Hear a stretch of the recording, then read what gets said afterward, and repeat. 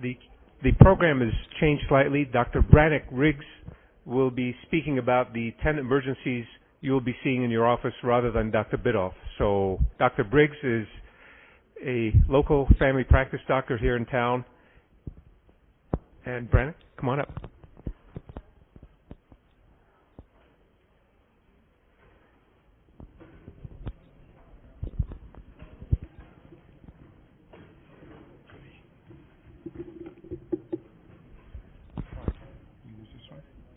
Either way. This one's already on. I'll use that.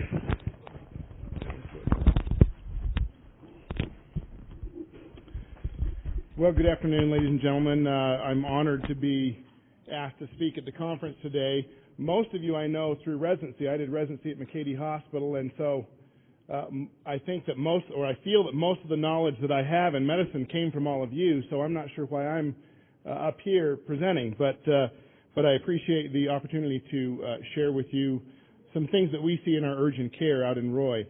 Lastly, let me say I'm a little nervous. Usually the group that I present to are 14 to 18-year-old boys. I get to work in the scouting realms, and I've had a couple of conversations here with other Boy Scouters, and so if you just pretend like you're completely ignoring me and maybe talk about girls, you guys, that would really put me at ease as to this presentation today. We're going to talk about 10 common complaints that we see in our office. Something in the eye, which we've talked about earlier in the conference, bleeding noses. Dr. Bakazi did a breakout session on that yesterday, which unfortunately I was not able to make. Being hit in the mouth, a cut on my hand, and we'll have a personal story about Boy Scouts for that one. A stray dog bit me. I think I broke something. We're going to talk about the Ottawa ankle rules. I stepped on a nail and how that relates to tetanus, which everybody's concerned about. My back is killing me, which I think there's some days where that's 95% of my practice, I think. Patients coming in wanting me to talk to them about their backs. I have strep throat because everybody's convinced that any sore throat is a strep throat, and their bronchitis is back. First, we're going to talk about I got something in my eye. Now, this gentleman probably qualifies for number 1 and number 2.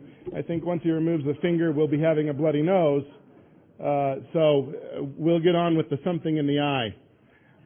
Usually the history is pain, tearing, and a foreign body sensation in the eye. They have light sensitivity with some blepharospasm, and a history of trauma or extended contact lens wearing. On physical, we'll often find bulbar conjunctival injection. If the palpebral, think conjunctivitis. Visual acuity should be normal on exam. And in our office, we use a Woods lamp and fluorescein dye to check where the corneal epithelial cells have been damaged. And this is a pretty easy test. Anybody can do that in their office, and it's very helpful for us to determine the cause and exactly where their corneal abrasion is. A couple of pearls with foreign bodies. You can use a pinhole to check visual acuity if the patient forgot their glasses. This will compensate for their visual acuity issues. Topical anesthetic helps with the exam. It's hard to get somebody to open their eye and look into a Woods light if they're continually closing their eyelid. Cycloplegics about 20 to 30 minutes before the exam can help ease the spasm. And if you don't have a slit lamp in your office, then of course you can use the Woods lamp and the fluorescein. A poor man's slit lamp, you can actually use the fluorescent ceiling lights to take a look on the cornea, the bodies behind the cornea. You need to always make sure that you revert the eyelid as well. Foreign bodies don't just sit right out there where they can be seen. Sometimes they get stuck in the upper lid or the lower lid, and we need to be checking there for foreign bodies.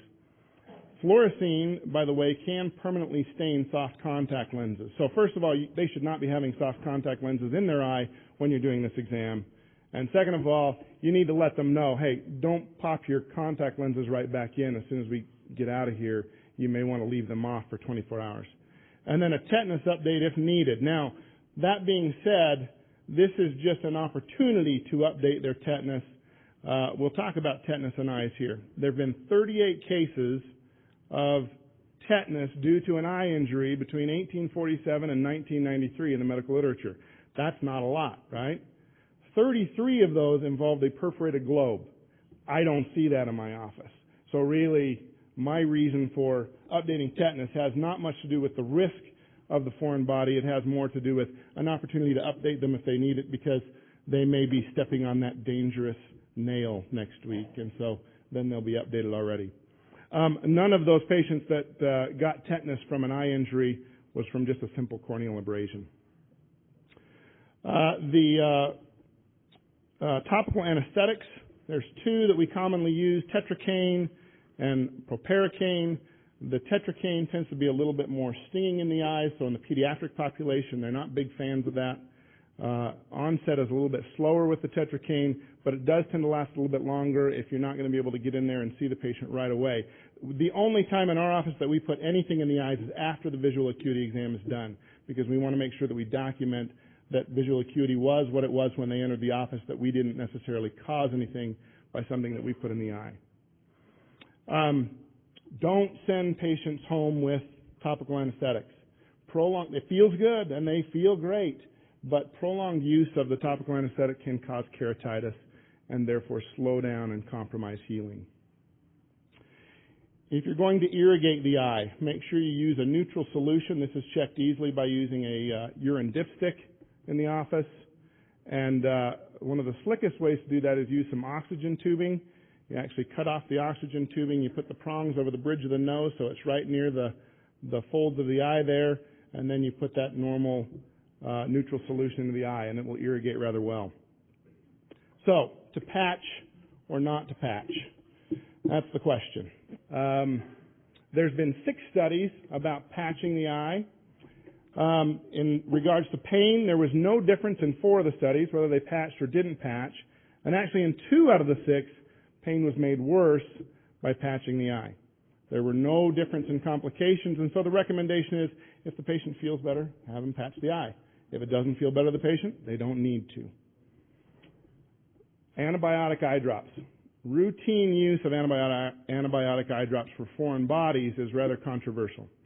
There's several available, many of them are listed here, but there's really no medical literature that indicates there is an advantage to using that in simple foreign bodies and foreign body removals. So a couple of pearls. Scratch from a contact lens, however, you need to use antibiotic. You need to cover gram negatives, especially Pseudomonas, because you're worried about infection and ulcers for those folks that have extended wear of those contact lenses. Make sure you avoid neomycin. A lot of people are allergic to it, or at least have a adverse response to it. It may not be a true allergy, and so you want to avoid neomycin drops for those folks. Anti-inflammatory drops. They decrease cyclooxygenase activity. They lower the prostaglandin precursor, and so therefore you get less prostaglandin synthesis. And actually, with nonsteroidals and soft contact lens wearers, they may give some symptomatic relief and preserve the binocular vision. If you look at the cost of these, however, diclofenac and ketorolac are the 2 common ones. Both of them are around $45 for a 5 cc bottle. That's about $9 per milliliter, $270 an ounce, $2,160 per cup, $9,000 per liter, and $37,854 per gallon, possibly reaching what we'll be paying for gas this summer. So just be aware of the cost of those antibiotics when you're, or the nonsteroidals when you're using those. The one thing that I think ophthalmology has done amazingly well is color-coded their bottles. So when you pick up a bottle with an ophthalmologic solution in it, you know exactly what it's for. Not all other specialties of medicine have seemed to do that quite as well, and so this is just listed here what you can be looking for based upon the color of the bottle that you have in your hand. Okay, my nose won't stop bleeding. In our office, when we approach problems, we tend to focus on the problem, and then we try to take a little bit of a global view to see what's the effect of everybody else in the office. This cartoon says, this man in the middle has his nose bleed. He says, this has to stop happening every time we take the 50,000-foot view. My nose won't stop bleeding. Seems like a pretty exciting emergency. Lots of folks will show up because they think they've lost liters upon liters of blood, and it just looks far more exciting than probably what they've actually lost. There's a bimodal incidence. Age peaks between 2 and 10 years old. What I tell my patients is the most common cause in that population, the number one cause, is this right here. It's the finger. Hopefully that's not the same for our 50 to 80-year-olds. That tends to be a little bit different. Often it will be medications. It can also be the climate in which we live. Cold months, we tend to get much more common with this presentation. And then a dry climate, which we live in the high desert. We may have gotten a lot of water and a lot of snow this year, but it is still a desert. Some drugs that may predispose that older population, of course, aspirin, nonsteroidals, Coumadin, clopidogrel, etc. You need to take a full history of their medication. Greater than 90% of nosebleeds can be treated by a non-ENT physician. Anterior nosebleeds tend to be the Kieselbach plexus. That's anterior in the septum. Posterior nosebleeds are below the posterior half of the inferior turbinate.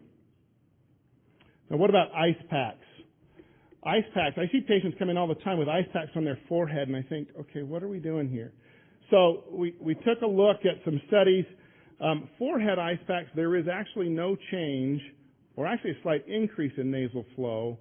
If you put intraoral ice or an intraoral ice pack, I think people would rather put ice in their mouth than an ice pack. You can actually reduce the nasal blood flow by about 23% in almost half of your patients. So that may be helpful for those folks. Vasoconstriction. That was discussed a little bit earlier today. You want to make sure before you do anything you have the patient blow their nose. This decreases the local fibrinolysis and removes blood clots before you do apply the vasoconstrictor. Local anesthetic reduces the pain of the exam, and also they'll tolerate packing a lot easier if you'll use either cocaine, which we don't have in our office. I don't know if many of you carry that there, but we just don't carry cocaine in our office. But you can use the ZAP or the LET, which was discussed earlier today. Create a little pledget by unrolling a cotton ball until it's about 10 to 12 inches long. You soak it in the vasoconstrictor and the local anesthetic, wring it to where it's near dry, and then you just lay it in the nose with your bayonet forceps. Particularly if it's a posterior bleed, you can get it back there with the bayonet forceps, leave it in for about 10 to 15 minutes, and then pull it out. Chemical cautery. We use a silver nitrate stick in our office, particularly for anterior bleeds in the Kieselbach plexus, making sure that we don't cauterize both sides of the nose. But I'll tell you that I can probably count on one hand how many times I've seen, bilateral nares nosebleeds. Typically it's one side that's bleeding most significantly. So you just roll the tip of your silver nitrate stick across the mucosa there. It turns gray and pretty well stops and cauterizes the bleeding. There are some sponges commercially available. These are listed here. The Maricel sponge will expand inside the nasal cavity and tamponade the bleeding, more often used in posterior bleeds. Oxycel, Surgicel, gel foam, etc., that can be used for, again, these are absorbable sponges that can be used for the posterior nosebleeds as well. After packing, these are things you want to make sure that you do. Observe for at least an hour. You don't just say, oh, it stopped, and you let them go 5 minutes out your door. They need to be watched for a little while to make sure they don't rebleed, because they'll be back fairly soon if you do that. If you're just observing the patient sitting in your chair, laying on your exam table, that's not what they're going to be doing at home. And so you may want to have them walk around the clinic a little bit, go take a walk outside, come back in, make sure that it's completely stopped. And then you can also use a mustache dressing under the nose to catch any seepage that may be coming out over time. Do you do coagulation studies on everybody walking through the doors with nosebleeds? This test tested 140 patients that were admitted for epistaxis. Coagulation studies were done in 86%. Abnormalities were identified in 8.3%, but those were the ones that we would expect anyway because they were all taking warfarin. 2 patients had abnormal platelets when we checked the CBC, but again, those patients we already knew had myelodysplastic disorder, and so that was not a surprise to finding out on the coagulation studies. Follow up on a nosebleed, do you do prophylactic antibiotics? There is a small risk of sinusitis, a risk of toxic shock syndrome, but the data is a little shaky in this category. And so if you are going to use antibiotics, amoxicillin is usually the drug of choice. Dose TID until the packing is removed. And you only remove the packing about 48 to 72 hours later. So it's not a 7 to 10 day course. It's a very short course. You get them on, you get them off. When they come back in for removal of the packing, you take them off the antibiotic. Pitfalls of nosebleeds. Failure to apply pressure for 10 minutes. In an adult, 10 minutes is not long. In a kid, try to get them to sit still for 10 minutes while you apply pressure. It's like trying to dress an octopus. It's a little tough. Failure to pack the nose properly. Failure to do that little walk around that we talked about in the clinic, which is what they're going to be doing at home. May as well do it in the clinic to make sure you've stopped the bleeding. Failure to give an antibiotic, again, that is the standard of care. However, there's not a lot of data to support that, as it seems there's other things in medicine along those lines. And then failure to stop aspirin therapy or drug therapy if you're able to. Obviously, if a patient has uncontrolled AFib, et cetera, you don't want to pull them off their Coumadin. You may want to talk to the cardiologist and let them know what's going on in your office. Now, nasal trauma. Who needs x-rays? How do we determine who needs x-rays when they walk through our door? First of all, as was mentioned, I believe yesterday, we don't do nasal x-rays in our office because I'm not comfortable reading them. It will take some time for the radiologist to read them, and mainly we feel that when someone has a fractured nose, it tends to be fairly obvious, and this supports that data. 75 patients in this study were seen by an ENT. 89% of them were x-rayed. 61% of those had fractures, but treatment for those fractures and assessment of those fractures was based solely on the clinical examination in every single one of those patients. Management was not influenced by the x-ray itself. Pitfalls of trauma nosebleeds: failure to identify and treat a septal hematoma, and then a persistent bleed after trauma, which could be a failure to rule out a CSF leak. As our esteemed colleague at the prison indicated yesterday, you can have some pretty significant trauma and they present with just bleeding, and so you want to make sure that you're not missing significant issues. I got hit in the mouth. It's coming up on baseball season. Brian, you play a little softball. That's a common injury out on the field, and so as it gets warmed up here, we're going to see that more and more frequently. This is our beloved President Barack Obama playing basketball with a few of his buddies. He got an elbow to the mouth. This was just last fall. Had to get 12 stitches in the mouth. Luckily, it was a Democrat, not a Republican, so everything's okay. When you get hit in the mouth, there's about 5 million avulsed teeth per year in the United States. We have to worry about chipped teeth as well, tongue lacerations, and then whether or not we choose to treat those with antibiotics. In a tooth, there are 3 layers to a tooth. There's the enamel, which is the outside, very hard structure. Dentin is a little bit softer on the inside, and then pulp. The crown of the tooth is above the gum line, the root is below the gum line, and we all have about 32 permanent teeth. The Ellis classification, which is the common classification for dentists and physicians to use for teeth avulsion, teeth injuries. Ellis type 1 is just a cosmetic injury. A small tooth or a small portion of the tooth is chipped off and doesn't get to the dentin. Ellis type 2, the dentin is exposed and it's covered with a soft calcium hydroxide. And then Ellis type 3 is when the pulp is exposed and looks somewhat like a drop of blood that just hangs there. That requires immediate intervention if you're going to save that tooth. If you do get a tooth knocked out, you rinse it with water, but you don't scrub it because you can remove some of that pulp from the tooth. Hold it gently by the crown and not the root because the root is very sensitive. And in a cooperative adult, you can actually gently put the tooth back into the socket, hold it there for about 10 to 15 minutes, and then make your way to seek medical attention. If you can't put the tooth back in, you transport that tooth in saline milk or saliva, and we're going to come back to that here in another part of the lecture. And a dry tooth, if you don't put it in a tooth saver solution, a dry tooth can damage within just a couple of minutes. And so you want to make sure that that's done fairly quickly. In a child or an uncooperative adult, again, you put it in the tooth saver solution. If it's loosened, just gently push it back in.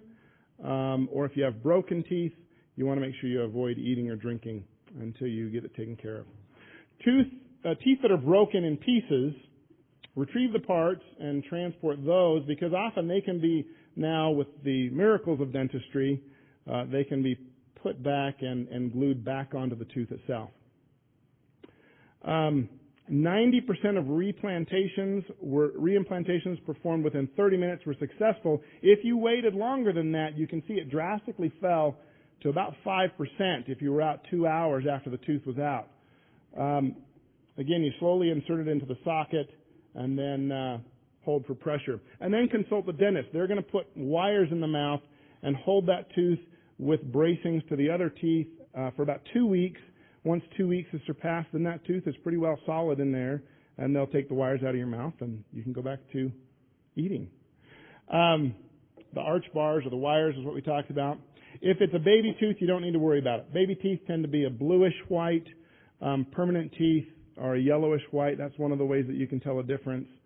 No long-term problems are anticipated if it's just simply a baby tooth that got knocked out. What about getting smacked in the mouth? This is what our president went through with an elbow to the mouth. You want to make sure you remove debris from the mouth, irrigate the mouth copiously. Avoid radical debridement, though, because we can damage the tissue that has been lacerated in the mouth. And you can close lacerations within the mouth up to 24 hours after the initial injury. So you have some time there. It's not an immediate thing. If you're going to give an antibiotic, and this is only recommended for through and through injuries, if it goes through the mucosa and out into the lip, then you want to give some penicillin, or if they're pen allergic, you give erythromycin for this. But there's really not a lot of studies. That's just standard of care. Not a lot of studies to support that. Tongue cuts, you don't usually need stitches for tongue cuts. Cheek and lip cuts, you only need to close those if it looks like it's formed a pocket and food is going to get stuck inside the mouth with that pocket that's formed. And if a frenulum is cut underneath the tongue, you just let it heal. There's no reason for intervention at that point. I cut my hand. Okay, so here's the personal story about scouting. Last year, my scouts were doing a service project. We're actually mowing my neighbor's lawn, and the mower was a bit too high. So they said, Riggs, can you come over and lower the mower? And me, not thinking, and I'm with scouts, so, that seems to be a fairly common thing. I grab the body of the mower with my right hand, and I go to change the height on the cog with my left hand. As I grip the body of the mower, my long finger goes underneath the mower, and it cuts that tip off. And I hear it before I feel it. I hear that the blade slowed down for a second, and then I went, oh, that kind of hurts. So I run in the house, I wash it off, and me, being a man, put a paper towel over it and go back outside. And my wife comes running after me saying, no, we're going to the hospital. And I said, but I have to mow. And she says, no, you don't. So we go to the hospital. The plastic surgeon was called in. He says, Dr. Riggs, we can do a couple of things. We can cut the rest of your tip of your finger off and do a skin flap. We can attach it to the back of your other finger, which I'm thinking, how do I work with that? Or we can just wait and see what happens. So I said, I vote for option 3. Let's wait and see what happens. As you can see, I have a full finger on my middle finger of my right hand, and there's just a little scar on the tip. It was amazing to watch that heal. Incidentally, I said I would go back to the milk thing. My scouts called. They said, Riggs, we found the end of your finger. Do you want us to put it in milk? So we had an opportunity to review first aid when I healed up. Hand injuries account for about 5.5% of all emergency room visits. Males, probably for obvious reasons, tend to have this happen more commonly than females do. 60% of those are ages between 16 and 32. Lacerations account for a little over 60%, and fractures are found in a little over 10%. The most frequent one, of course, is the one that I did. The distal phalanx of the long finger. It's the one that sticks out there the most and gets in the way of fast-spinning blades. Prophylactic antibiotics. The question is, do you need to put them on antibiotics? This study took a look at 105 clean hand wounds treated within 6 hours of injury. They were put on 5 days of placebo versus two different doses of Keflex at 4 times a day. Placebo, as you can see, had 2 infections that required subsequent antibiotic treatment. Low-dose Keflex had 2 infections that required going up to high-dose Keflex, and then 2 infections on the high-dose category that required switching categories. Now, incidentally, the surgeon that I saw was smart and said, lawnmower blades, not a clean hand wound. And he says, I know what lawnmower blades go through besides grass, so we're putting you on some Keflex, and so I took Keflex for about 10 days. Irrigation solution was talked about earlier today. You want to make sure you're not using a cytotoxic irrigation solution, and that was the povidone iodine or the hydrogen peroxide that will kill those cells. Again, the ratio is 1 cc of the povidone iodine solution to 10 liters of water, and that should be your irrigation solution. There's that listing there. Now, soaking the wound. If you soak the wound in your iodine, it doesn't change anything. You've just soaked the wound. It doesn't change the bacteria count. If you soak it in normal saline, actually you may be risking more incidence of infection because there's an increased bacterial load when you soak it in normal saline. Tap water irrigation, lots of studies discussing that. That's what we do in our office. If it's a hand laceration, we just bring them over to the sink. We don't have the fancy, you put your hand up and it automatically turns on. We just turn on the faucet for them. They irrigate it themselves, and then we take care of it. Lots of studies supporting just tap water irrigation in your office. How about stitches? You necessarily need to put stitches in hand lacerations. This study looked at 95 simple hand lacerations. The inclusion criteria, they need to be less than 2 centimeters in length, no bites, punctures, no patients with diabetes, anticoagulants, or chronic steroids. They used tap water for cleaning the wound and then just put some antibiotic ointment on it. There was no difference in those wounds at 3 months in cosmetic appearance and the interval to return to normal activities. Treatment time, however, was significantly different, 19 minutes versus 5 minutes. Mean pain score was 31 for those that we sutured versus 13 those that we didn't. And the infection rate, there was 1 in the sutured wound and none that were managed conservatively. So when you're looking at hand wounds, just don't automatically think stitches. Think through the process and evaluate whether or not that patient actually needs those, because cosmetically, et cetera, there is no difference. Now, bites. Bites are a concern when they come into our office. They have a bad reputation, and there's a large referral bias to say, you probably ought to go see the surgeon, et cetera. Less than a third of bites will actually present in the first 12 hours. Most of them will wait a little while. If it's a human bite, we worry about staph and strep and polymicrobial. If it's a dog or a cat, then it's Pasteurella, which is common. I actually had a patient present to my urgent care one night that was bitten by her lizard. She had an iguana and was kissing it while you would kiss an iguana, and it bit her cheek and took a big chunk out of her cheek. And that was an interesting one. We definitely had to approach the literature on that and figure out what to do with that one. You want to use a cephalosporin if appropriate, but penicillins to cover Pasteurella. Stray dogs or stray animals. This cartoon, there's a gentleman in the yard pounding in a sign that says, "Beware of dog." The dog is hanging up a sign on the fence that says, "Beware of the jerk with masculinity issues." Now, I take offense to that. I have 2 beautiful German Shepherds, and they're good-sized dogs, so I'm not sure what that says about me.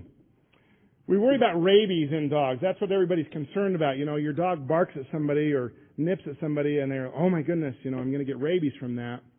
Between 1980 and 1996, there's been 32 deaths from rabies in the United States. 11 of those were exposed in a foreign country, not even in the U.S., and 6 of those was a dog bite in a foreign country. Now, we like to travel a bit, and South and Central America, we tend to go down there quite often, and there are dogs everywhere in those countries. And so I'm assuming that's probably where those came from. There was no history of animal exposure in about 25 of those cases, and there was actually a domestic bat bite in one of them. I'm not sure exactly what a domestic bat is, but maybe the same lady that has the iguana. Incubation period for rabies is about 53 to 150 days, and so you're not out of the woods in a short period of time. Those folks need to be watched and monitored for a little while. Now, how do you monitor whether or not patients are at risk for getting rabies? You should treat immediately if someone's been bitten by a skunk, raccoon, bat, fox, or a woodchuck. But no treatment is required if it's just livestock, a rodent, most commonly the ones we find in our homes as our children's pets, or a lagomorph, which is a rabbit or a hare. They just don't carry rabies. How to avoid treatment. So the patient says, look, I just don't want to go through it. I trust that this dog is fine. You still probably ought to observe the dog for 10 days, or cat, or ferret. If the animal's a stray, you can do one of two things. You can either euthanize the animal and they can examine the brain, or just again observe that animal for 10 days. And animal control is very used to doing this for us. We've called them and they'll come and round up the animal and do the observations for us. If it's an unprovoked attack, it's more likely to indicate a rabid animal. I spent some time in Ohio, and there was a gentleman that we met out there that had been attacked by a raccoon. He was standing in his yard. The raccoon ran out of the woods towards him and ran up his leg and bit his hand. And so that would definitely be a rabid animal as opposed to an animal that is sane. Currently vaccinated dogs, cats, or ferrets, really, they're very unlikely to become infected, and so you don't need to worry about those nearly as much. Suturing animal bites. We were always taught in medical school and residency, you never suture an animal bite. This study says that after primary closure of these various bites, there was only about a 5.5% infection rate. Now, before looking at the study, I was under the understanding that if you closed it, boy, everything was going to get infected and you were going to get in trouble, et cetera. But this seems to indicate that infection rate's fairly low, even if you do close an animal bite. Another study indicated that out of 769 dog bite victims, 2.1% had infection if you didn't close them at follow-up. Predictors for infection of an animal bite was the wound depth, the wound requiring debridement, and female sex, the victim, again, not the dog. So, do we give antibiotics for every animal bite? The estimated cumulative risk of infection is 16%. Relative risk, if given antibiotics, 0.56 with a 95% confidence interval. The number needed to treat to prevent one infection was 14, and really the cost of benefit to that is unknown. Again, same as the previous study, infection rate was 9%, 3.8% would benefit from antibiotic. Number needed to treat was 26. If you saw 100 dog bites, that means that you can prevent 3.8 infections at the cost of $526 per infection. Rather steep price to pay. Final word. No evidence that the use of prophylactic antibiotics is effective for cat or dog bites. And there is evidence that the use of antibiotic prophylaxis after bites of the hand reduces infection, but confirmatory research is needed. I think I broke something. Everybody that twists an ankle thinks they've broken it for some reason. It's just common. They're coming in swearing that they have a broken bone in their leg. And this is thanks to my prison doctor friend. No, is he here? This is a fairly significant broken bone. And you don't need x-rays, I don't think, to determine that that's probably broken. The common one that we see in the summertime is I twisted my ankle. Less than 15% of ankle x-rays are positive for a fracture. Physicians tend to think, and patients especially, tend to think that, every x-ray is going to be positive for a fracture. The Ottawa ankle rules still apply. They really do safely rule out x-rays, and I was amazed as I reviewed that literature, the sensitivity and specificity of the Ottawa ankle rules really are remarkable. The mechanism of injury for the Ottawa ankle rules to apply, it needs to be a twist, a fall, or blunt trauma. And if they're 18 years or younger, the Ottawa rules do not apply to that population. And so really it applies to the adults. To review those, you only need to get ankle films if there's pain in the malleolar zone and bone tenderness on the posterior edge of the lateral malleolus, bone tenderness of the posterior edge of the medial malleolus, or the inability to bear weight immediately and in the urgent care or in the emergency department. You may want to also consider getting a foot x-ray if you have pain in the midfoot zone and bone tenderness on the base of the fifth metatarsal, bone tenderness on the navicular, or the inability to bear weight again. And those are the Ottawa rules. To assess, you just need to have them take 4 steps. And usually what we do in our office is we just watch the MA room the patient.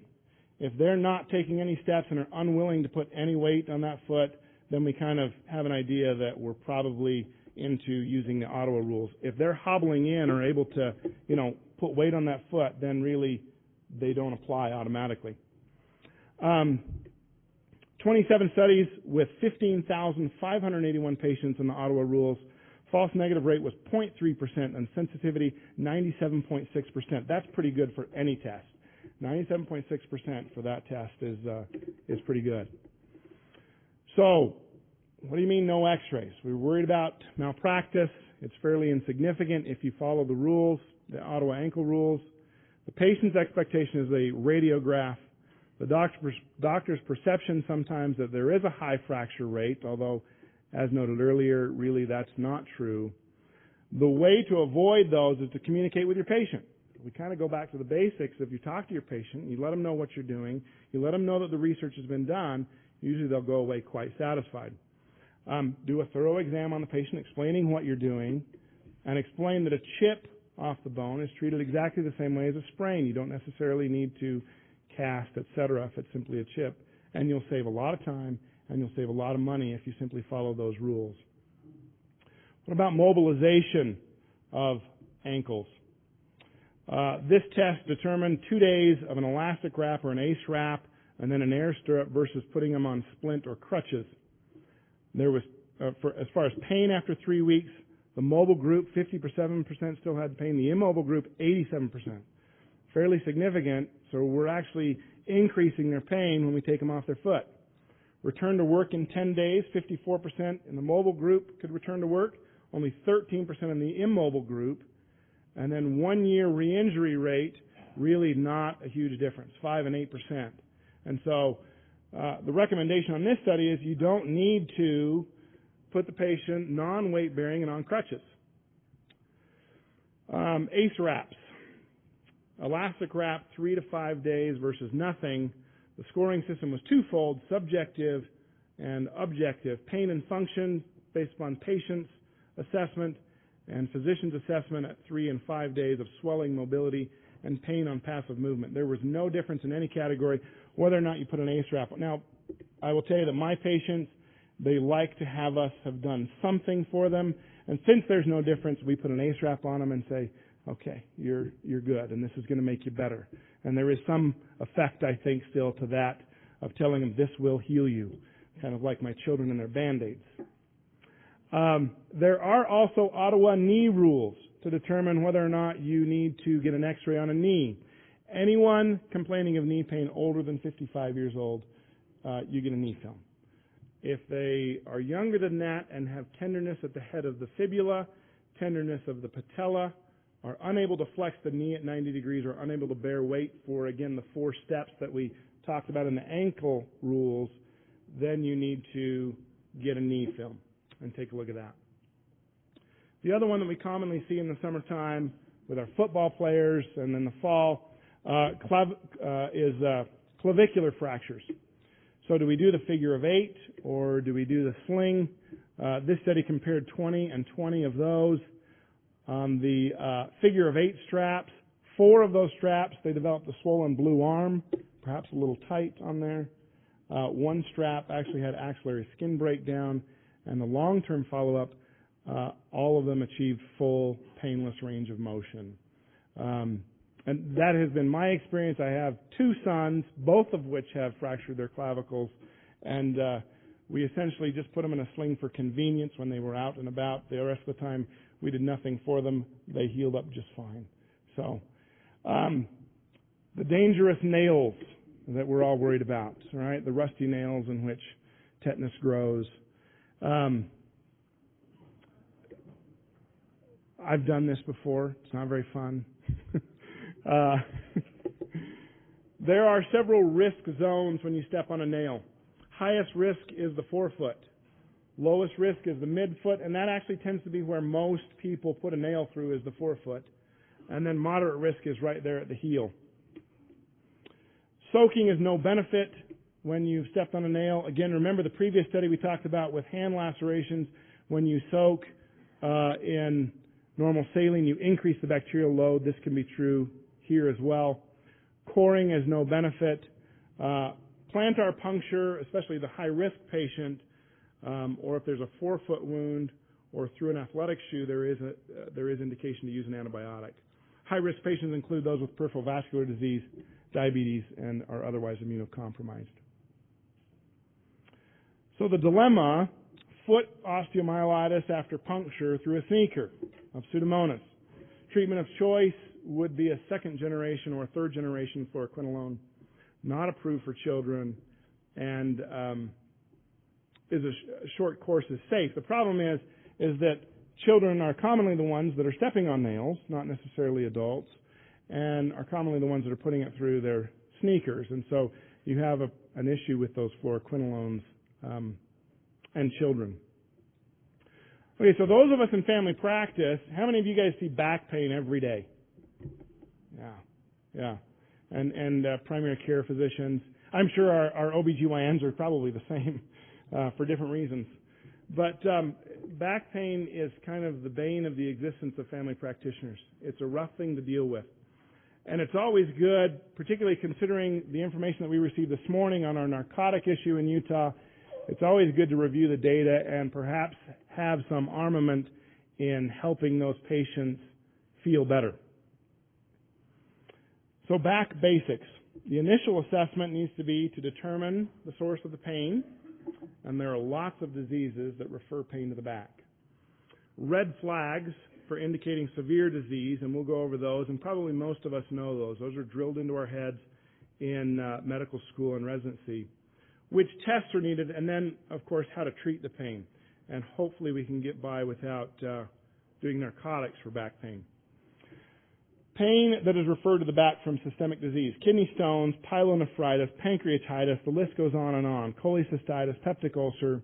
Had a patient in my office just this last week, initially presented to another physician within the community with some back pain, was not treated, came to me, ends up that it was cholecystitis, and we were able to send it to some friends of ours, the general surgeons, that were able to help us out in removing her back pain for her because her gallbladder was bad. Peptic ulcer disease, AAAs, and these can usually be ruled out with just a history and physical. We're going to be doing that anyway. They also have other symptoms. Red flags. These are the red flags that we've all been taught, okay? Older patients particularly, we worry about cancer. Those folks have constitutional symptoms. Compression fractures, pathologic compression fractures, we worry about. There being significant other issues in those folks. Weight loss, those folks feel much worse at night, their back pain does, and tends to not get better with rest. Infections, especially in our diabetics and in our IV drug users, we worry about spinal osteomyelitis or an epidural abscess. I actually have a patient that we take care of that is a quadriplegic because of his drug use problems, has been in the prison system, visiting our friend from yesterday, and he had this spinal epidural abscess from his IV drug use. Very debilitating for him at a very young age. True emergencies: cord compression or cauda equina syndrome. Incontinence, you get them out of your office. Leg weakness, neurologic deficits, they need to be at the hospital and fairly quickly in the hand of a surgeon to decompress the spine. Causes can be fracture, cancer, infections, but again, they need to be at the hospital to get an MRI and again get in the hands of a surgeon. Nerve root compression versus cord compression. How to identify which one you have on your hands. Nerve root compression tends to be unilateral. Sensory deficit tends to follow a dermatome, and there is decreased or absent tendon reflexes, whereas you get almost the opposite with central cord compression. It is bilateral. The sensory deficit is bilateral and below the level of compression in the spine. You do have incontinence with that, and hyperreflexia, not decreased or absent reflexes. The foot. The foot is the window to the back. If you take a look at the foot and where they have neurologic deficits, their motor and sensory and reflexes, you can really tell where the herniation is on their nerve root. About 90% of those are between L5 and S1. And that, I would say that in my experience, that is definitely backed up with what we see in our office. The L5 sensory tends to be the dorsal foot, the space between the first and second toes. And when you have an S1 nerve root compression, it's the lateral aspect of the foot. Those are pretty easy to determine where their compression is. Resource utilization. This study was done between chiropractors, which patients go see chiropractors for their back pain, orthopedics, and family practitioners. The number of visits or x-rays were done in 33% in primary care. It's a small study, 70% in orthopedics and 70% in chiropractors. And incidentally, at the end of the study, there was really no significant findings on any of those x-rays. And so resource utilization, x-rays are not commonly required for your common everyday back pain that comes in. Let's talk about treatment for back pain. Non-steroidals versus placebos. 4 studies show benefit of using non-steroidals versus other things, versus placebos. Non-steroidals versus acetaminophen. 300 patients with acute musculoskeletal injury, acetaminophen, indomethacin, and diclofenac, or acetaminophen plus diclofenac is how they were treated. At 2 hours and at 3 days, there was no statistical difference in their pain and no clinical difference. Combination therapy is associated with slightly higher adverse effects. So in our office, we use Tylenol. If the patient says, well, Tylenol just doesn't work, then we pull out magic ibuprofen. If that doesn't work, we try to go to naproxen before we get to anything more significant. Muscle relaxers versus placebo. There were 9 randomized controlled trials that were reviewed. 7 showed some benefit of the muscle relaxer. The benefit lasted only about 4 to 7 days. The benefit lasted only that long. And then other studies that showed muscle relaxer versus non-steroidals, no additive benefit if you add the muscle relaxer to the non-steroidal. Now let's talk about opioids. There's no studies on opioids versus placebo. I personally would like to see that study. I'm always fascinated when pharmaceutical representatives come to the office and say, look, here's our drug. Placebo helped 37% of patients, and our drug helped 52% of patients. And I think, well, how do we maximize that 37%? Because that's a pretty good deal. But there are no studies testing opioids versus placebo. So they've tested opioids versus non-steroidals. 2 of those studies were with codeine, another one with oxycodone. In the codeine study, there was no difference. In the oxycodone, they were better on the first 3 days only. And then pain was exactly the same, whether they were taking oxycodone or non-steroidals. And they could return to work at exactly the same time. So in my mind, considering the problem that we have in Utah, the preference would be treat with your non-steroidals, let the patient know this information so that they're aware, and hopefully they'll be able to get by. What about bed rest? People with back pain tend to want to lay down. And this tells us that if you lay down all the time because your back hurts, you're going to slow your recovery. Early return to activity and early return to work tends to work out better. Your back is meant to be upright, is what I tell patients. It's not meant to be horizontal. It's meant to be vertical. So the more often you're vertical, the quicker your spine is going to heal. You do want to limit precautions. You don't want to have the patient going to work, lifting, 250-pound pipe, etc. But you do want them to be up and out of bed and moving around, resuming as many of their normal activities as they can. Physical therapy. What about physical therapy for back pain? Exercise and physical therapy studies are conflicting. For acute pain, there's probably no benefit for physical therapy. But those that come in with chronic pain, that month after month, they're telling you, my back hurts, you've not found any significant pathology, physical therapy may be helpful for those folks. Manipulation, such as chiropractic, physical therapy, there's no difference among manipulation, physical therapy, and giving educational pamphlet on back care. And so, since I don't do high-speed manipulation, my chiropractors do, and I don't do physical therapy in the office, we give them a handout on back pain, say, here's what you can do at home. The studies say that there's no difference if you do this or go to a physical therapist, and they tend to do fairly well. PENS unit versus TENS units. The PENS unit just tends to be a little bit better. More pain reduction, better sleep, and less use of an analgesic. Acupuncture. No high-quality studies. Another one I'm quite interested in. What do you use as your control group for acupuncture? I'm not sure. But there is some suggestion that it offers some benefit. Calcitonin, elderly patients with vertebral compression fractures, offers good pain relief, but it is fairly expensive. This study done by OSHA says that back belts offer no protection against injury. And the biggest predictor of injury is that you've had a previous back injury.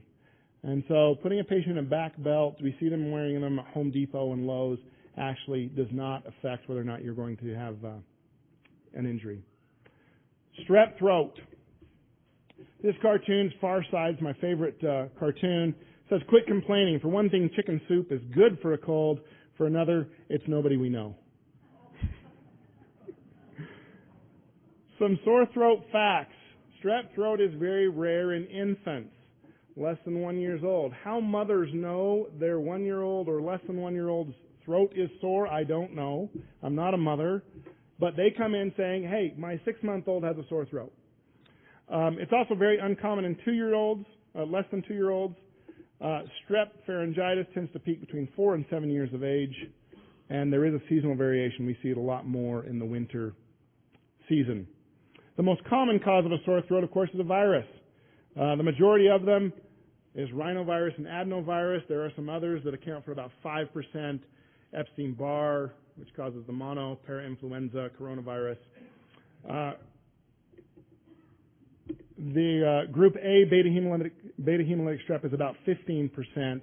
That peaks in the late winter and early spring, and the incubation is about 2 to 5 days. Large majority of adults with acute pharyngitis have a self-limited illness. If we can have them not take the antibiotics, as was spoken of in the earlier discussion, they really will get better. Adults with a sore throat that is strep throat is about 5 to 15%, just like it is in children when they come to your office. So what do? Offer appropriate analgesic, antipyretic, and other supportive care. You clinically screen adults with pharyngitis, and do not test or treat patients with a 0 or 1 on the Kentor scale, as they don't need it. So the Kentor scale: history of fever, tonsillar exudates, no cough, or anterior cervical lymphadenitis. If you have a 4, 30 to 60% of those will have strep, and those are the group that we test. The 0 to 1, you don't need to test them. Really, it's minimal, and 2 to 3, just about 5%. Again, that reviews that data there. Throat culture is not recommended for routine primary evaluation of patients with a sore throat or to confirm negative rapid strep tests in your office. If you do come up with a rapid strep, preferred antibiotic is penicillin or erythromycin. Mono, we've all seen the kissing disease in our office with the adolescents. They tend to have a very severe sore throat. It is horrible. That is the number one thing that they are complaining about. You tend to find the pharyngitis that looks like white, wet leather. Treatment is just supportive. I tell patients we can do a monospot test, but I'm not going to do anything different if it turns up positive. And so they are pretty okay with not going through with that test. Bronchitis is back. More than 90% of acute bronchitis is viral. It does account, though, for 30% of antibiotic prescriptions in the U.S., even though 90% is viral. And we tend to think, well, is it green sputum? Because if it's green, boy, that's bacterial, but that does not indicate a bacterial infection. Antibiotics are actually prescribed on 60% of office visits for bronchitis, and we use broad-spectrum antibiotics in about 25%. So we're really overusing our antibiotics in this case. 28,000 doctor visits in this study. Bronchitis and URI accounted for 21% of those prescriptions, and the rate of prescribing antibiotics for colds, it was 51%, URI 52%, and bronchitis, you can see, jumped up to 66%. So we're giving out antibiotics all the time for something that is 90% viral. Beta agonists do help with the cough. We try to tell patients your cough will last 3 to 6 weeks post-bronchitis. So don't expect it to go away before that time. But we do on occasion prescribe them some albuterol because it does help, at least patients feel that it helps a little bit with the cough. But studies show that there's actually no difference in productive cough or persistent night cough. How about smokers? Lots of studies. 4 showed no benefit of treating with antibiotics. 3% showed a tiny benefit in smokers.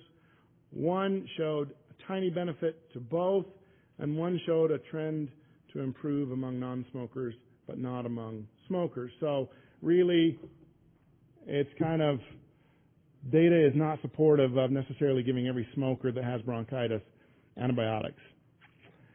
Expectations for the patient. We interviewed 30 family physicians, 30 patients treated for bronchitis.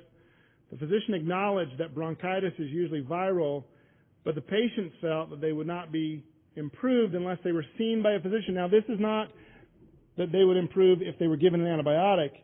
They simply needed to be seen. We have some magic healing powers, apparently. If they see us, they will be healed. All the patients that got a prescription, 27 out of 30 of those received an antibiotic. All physicians believe that patients expected an antibiotic, but again, remember, they expected to be better because they saw the physician. 3/4 felt pressured by the patient. Some felt pressured by the employer, legal system, or insurers. Really, the take-home message is, if you have a booklet or some patient information about the natural course of bronchitis, and then you send them home with the prescription saying, if you're not better in X amount of days, go ahead and fill this. Those that had the book, 42% is all that filled the prescription and took their antibiotics. Those that did not have any information to take home with them on antibiotics, 62% filled the prescription. So just patient information and education is helpful to decrease the use of antibiotics we prescribe. In the end, call it a chest cold. People think that bronchitis requires antibiotics. Colds do not. That tends to be the general consensus in the population. And so you have a chest cold and you don't need antibiotics. Thank you. Are there any questions?